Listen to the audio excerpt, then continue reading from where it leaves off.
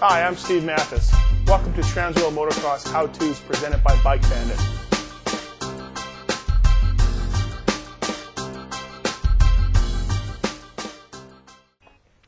Hi, I'm Steve Matthes. This week on the Transworld Motocross How-Tos presented by Bike Bandit, I'm going to show you how to change your clutch. This is something that probably every one of us has done, especially with the advent of four-strokes, who seem to eat clutches quite a bit. The first thing you want to do before you get started, what I like to do, is take the fibers, get a little Ziploc bag, and basically what you want to do is I soak the fibers in oil.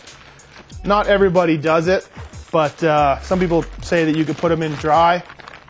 I like putting a little bit of oil on them. I mean, I put oil on my clutches when Tim Ferry won the first moto at Budds Creek, beating Ricky Carmichael. So that's probably a good enough reason why you should too. All right, so basically lean the bike over on its side so you're not spilling oil everywhere. We've already done an oil change on it, so we don't need to worry about that. So it's got fresh oil. Pay attention to which bolts you take out. There's some longer ones, some shorter ones, so make sure you pay attention to that and simply take the brake pedal off and remove the clutch cover. Be careful of the dowels. Sometimes they tend to end up dropping in there. Now you can start changing the clutch. And so now that you want to take the springs off, you always want to tighten them in a pattern, in a cross pattern. So for some reason, I always take them off in a cross pattern. So, just a habit of mine.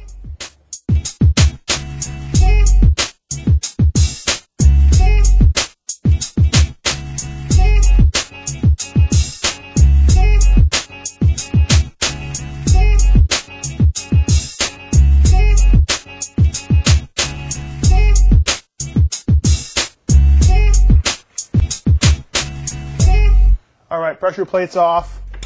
Grab the plates as you can. Get a screwdriver if you can to get down in there and help yourself out a little bit. They tend to stick together.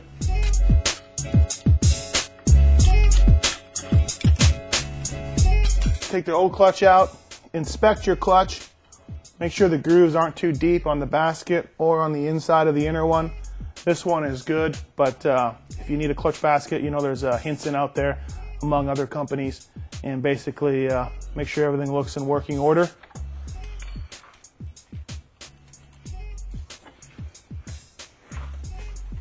All right, so my fibers have been soaking. They're nice and lubricated, and you just want to start installing your clutch as so. And when you put your first steel or aluminum in, the debate rages, sharp side up or sharp side down. You can feel them with your finger. You can feel there's a sharp side and a dull side. You can basically go either way, but I do recommend keeping them all the same way. I go sharp side down. That's just my preference, but I've known mechanics that go sharp side up. But again, no matter what you do, just feel the edge and be consistent and do the same for every steel or aluminum along the way. And with the extra oil that you've lubricated the fibers with, it won't hurt upon startup the first time you use it. And there you go, clutch is installed. Grab your pressure plate, drop it back in.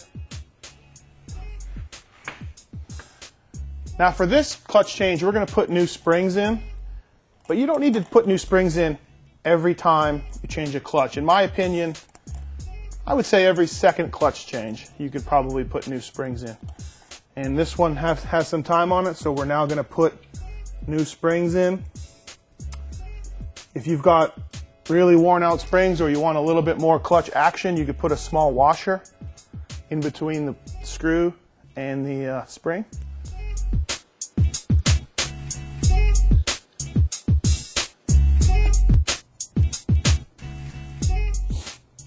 When tightening your springs, as I was saying in the beginning, tighten them in a crisscross pattern, and that way it puts even pressure throughout the clutch pack and the pressure plate.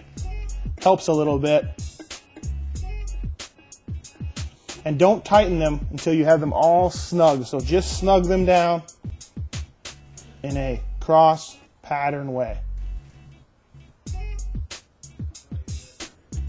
All right, so the clutch springs are snugged up. We've got our torque wrench. The torque specs for this is 87 inch-pounds.